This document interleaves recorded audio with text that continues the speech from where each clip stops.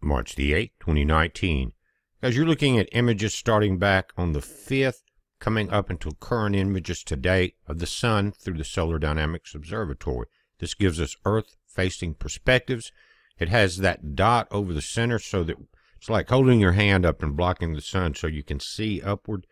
Same thing that dot accomplishes. It's actually called an occulter disk. Notice we're on the 7th at the timestamp at the bottom. On the 8th, right there. Today, another coronal mass ejection. Now, this one they measured very quickly. It's not Earth-facing, but it's an indicator that the new sunspot that's following the one we've been watching is stronger and more powerful.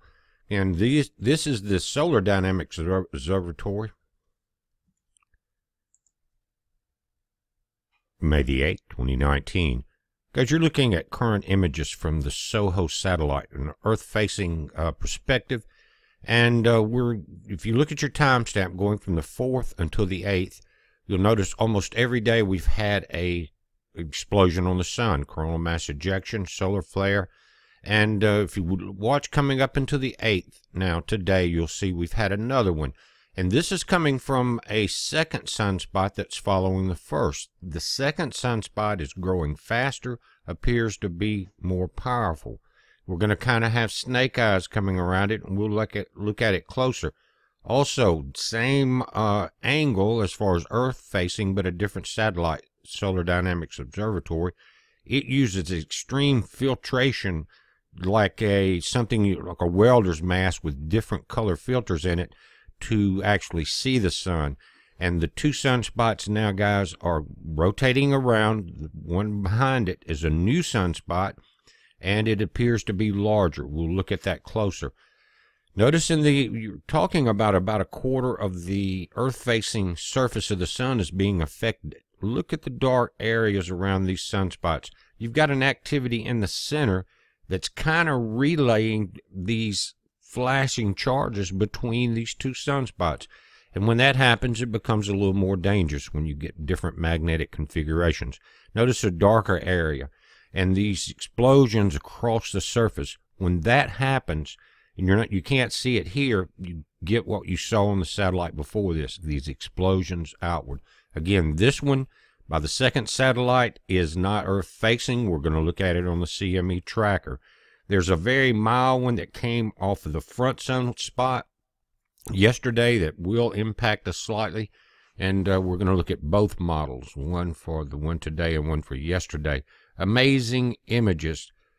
Guys, again, I hate to keep saying this, but it would take 109 of our planets to go just across the circle that you see. So these sunspots could engulf several of our planets, just the sunspot itself.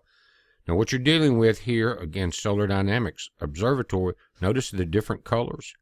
Sunspot 1 in the front we've been watching. Now, the new one is larger, and it has a different magnetic configuration.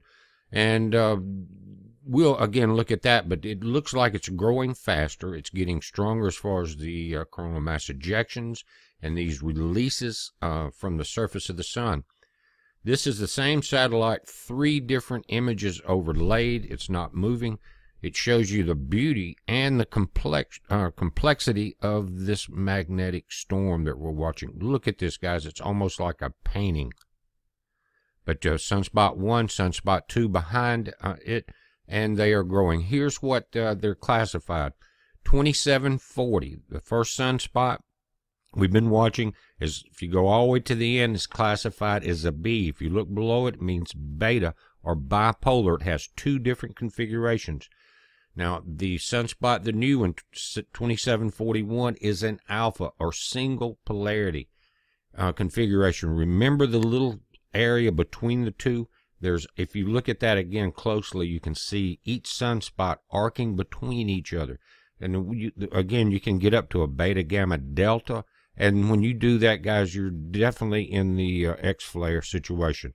Here's the new coronal mass ejection from today. It was a side blast. Earth is the yellow dot.